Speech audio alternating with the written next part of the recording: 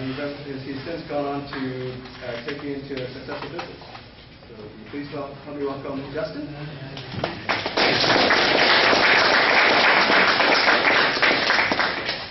Hello, everybody.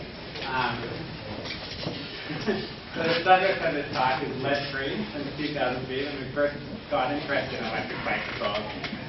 It was around the era where modern rechargeable batteries, nickel metal hydride, and then lithium was the talk of the town in the world of batteries. And ever since getting involved in this scene, I've had zero interest in working with lead-acid battery packs, just because it felt like a technology of the previous century, and advanced electric vehicles into the next century, something with a much higher energy density was going to be the ticket.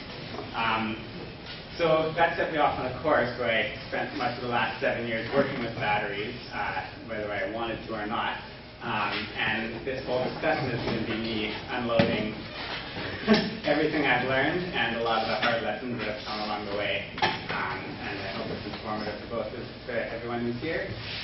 And when I'm not talking about lead batteries, it really leaves two other chemistries of mainstream interest. Those are nickel-based battery packs that you see in the middle there, the nickel cadmium or nickel metal hydride, and then many flavors of lithium batteries.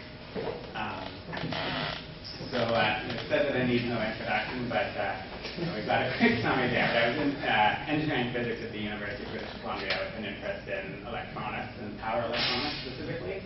And it was in one of my senior years here that we started the electric bike club with several of my classmates, I believe one of whom is in the photo and sitting right over there, Mr. Josh Usher. So we had a goal of both pursuing our own electric vehicle projects for student senior engineering design courses, and then promoting and spreading awareness about electric bikes both on campus and in Vancouver and the community at large.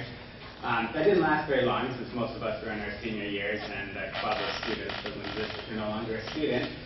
So in the following year, some of us morphed that into a business which had various incarnations with Techocamp, the rental bicycle company, currently Grin Technologies, but always been run under the webpage domain ebike.ca, which is how we're typically known. And the goal of our business has been to supply electric bicycle conversion parts, as well as design and engineer components that you use to retrofit a bike to have electric assist. One of those key conversion parts, of course, is the battery. And over the last 7 years, we've had about 1,700 batteries go through our shop. Probably 500 of them, 400 of them have some kind of troubles along the way. And it's those troubles that you're going to hear all about very shortly. And I should warn you that I have a background in electronics and physics, but I'm not a chemist. And there's a whole lot of battery theory and battery technology that is all about chemistry. In fact, batteries are 100% about chemistry, and to me, the chemistry aspect is a bit of a mystery. I don't even know the basic equations that go on. It wasn't always going to be that way. There was a time when I actually wanted to be a chemist, and in high school was doing all sorts of electrochemistry experiments, learning about anodes and cathodes and redox reactions. Doing electrochemical synthesis. This is my first amp-hour meter. Used purely for keeping track of how much current flows through electrochemical cells, and these were used to synthesize chemicals. At the time, not used for powering vehicles so much as blowing them up.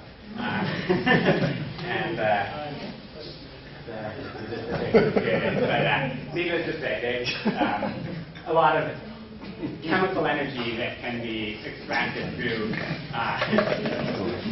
electronics and chemistry, and the battery is extracting that in a controlled electrical manner rather than a violent and flagrating manner, hopefully.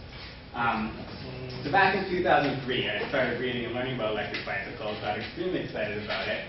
I was a student, I was poor, I loved finding things in dumpsters, and I found a bunch of laptop batteries at a surplus store for $5 each.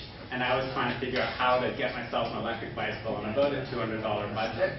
So I bought 10 of these at $50 and thought that was it. The most expensive thing I've got nailed for $50, and I just have left the source, the motor, and a few other components. And I was able to get a used hub motor, strap the batteries on, use a multimeter as my instrumentation. And that is the bike that excited both myself and tons of other fellow students and professors at UBC and started this entity that we have now. But the battery became an area of great intrigue, I'll say. And so the reading and learning about batteries is learning that if you have an old battery, a nickel metal hydride battery, which these laptop cells were, they don't perform very well after they've been in storage for a while. They need several cycles to condition them. And I wanted to know how much performance I was going to get out of this electric bike. So I built my first battery testing circuit. And so this is around 2004. All the circuitry at the bottom is homemade, and then this is a power supply from a piece of electronics that was in one of the UVC dumpsters. And this circuit was connected to a laptop that could charge and discharge those laptop batteries that I bought for $5 each, so that I would know how they're performing, if there were bad or dud cells in the mix, and try to get an optimum path for my first electric bicycle. So there it is, the alligator clip cycling the battery. And then the end results showed that the theory that I had been reading about on the internet and on this book, Batteries in a Portable Universe, in a Portable World, panned out. And you can see in the first discharge of that battery pack, I got 3/4 of an amp hour. And the second discharge gave 1.5. And each time it cycled, it kept improving in its capacity until eventually leveling off at about 2 amp hours. So I knew what the battery could deliver. When I then looked up the specs on those cells, they were supposed to be 3.3 amp hour cells. So I also knew that they were only delivering 65% of what a cell was originally supposed to deliver. Now these were new surplus batteries. They'd never been used, but just by aging, by sitting around being unused for several years before I finally wound up with them, they'd already lost 1/3 of their capacity. Actually, at this point, I'm going to give you guys a bit of a theory section on nickel-based charging and discharge characteristics.